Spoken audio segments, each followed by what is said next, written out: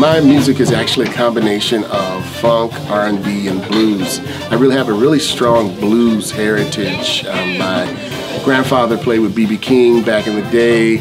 I have uncles that were on the blues scene, so I was brought up in it. And I love funk music, so with this project I just brought it all together and just, you know, it's really me. It really reflects me.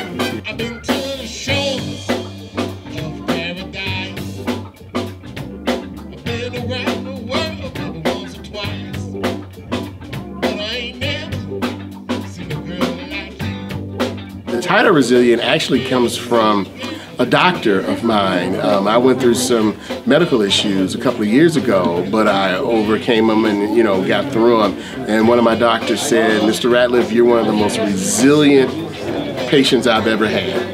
And it stuck. And I said, you know what, that's a good title for an album.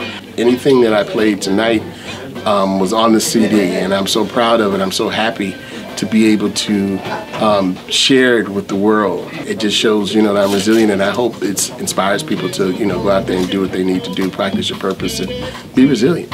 Don't know why she looking, hope she like what she see. There's a man at the bar getting drunk as hell. His wife just left, he didn't take it too well. I love the support. I love the people who came out. A lot of people haven't seen me perform in a while. And this is really kind of the first time I've actually kind of put the bass down and let someone else play and just get out there and, you know, dance and, you know, move around and, you know, do what I actually have been doing all my life. You know, I was the kid that literally, at the drop of a dime, if you asked him to get up and do his Michael Jackson impersonation, he would, or do Elvis, because I was a huge Elvis fan. You know, and I got up there and did it, and you know, I've been doing it all my life, so this is just kind of, I've been training all my life to do it, so I hope everybody enjoyed it. I just hope I inspired people, and I hope I entertain and inspire people.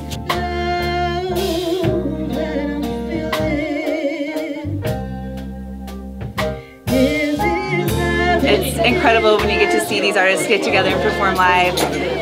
All of the improvised pieces, Chip, I believe he's written most of the songs, especially the ones that appear in the CD, and it's just really a big treat to see it perform live. Yeah, it was an amazing show. A lot of funk and soul, the jazz, just some really great guitar, really great horns, great vocals.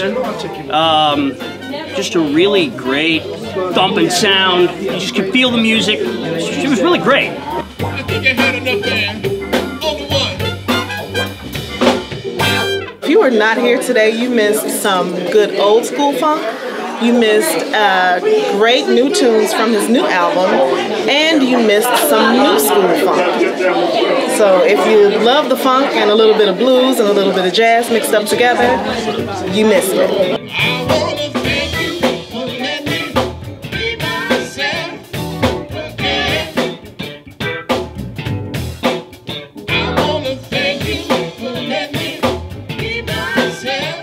Yeah, I just want to thank Shorefront for the opportunity to come out and celebrate and do this, and all the people who've come out to support me, and everyone who's supported me so far, and everybody who will support me in the future.